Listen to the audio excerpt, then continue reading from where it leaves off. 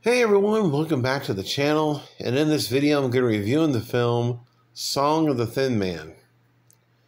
And it was released on August 28th, 1947.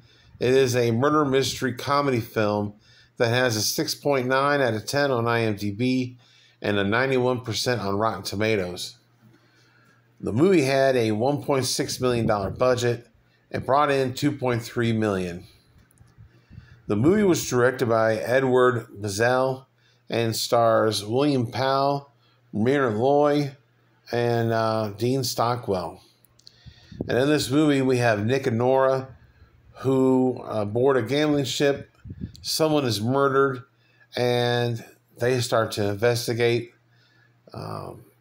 But they are, quote, retired, according to Nick.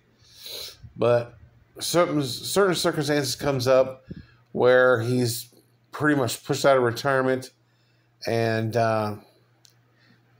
he's basically not forced, but really has no other alternative but to take the case. So along with Nora, they investigate.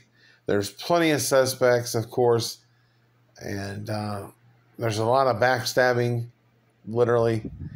And yeah, this was a blast. And I had no idea that this was the last movie of a 6-film series.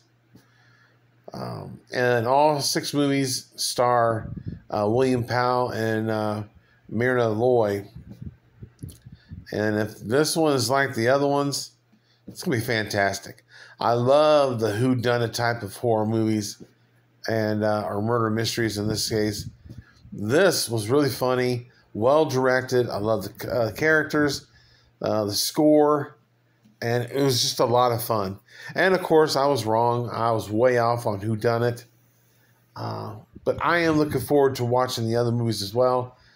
I did find the first 3 on Max along with this one.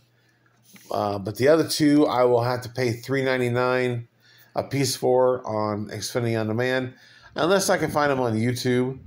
But sometimes they're not really good videos. But nonetheless, I love this one. I'm looking forward to the other ones. And of course, I won't spoil anything. But I do recommend you check it out. It's got a 90-minute runtime. It's very quick. And yeah, definitely check this one out.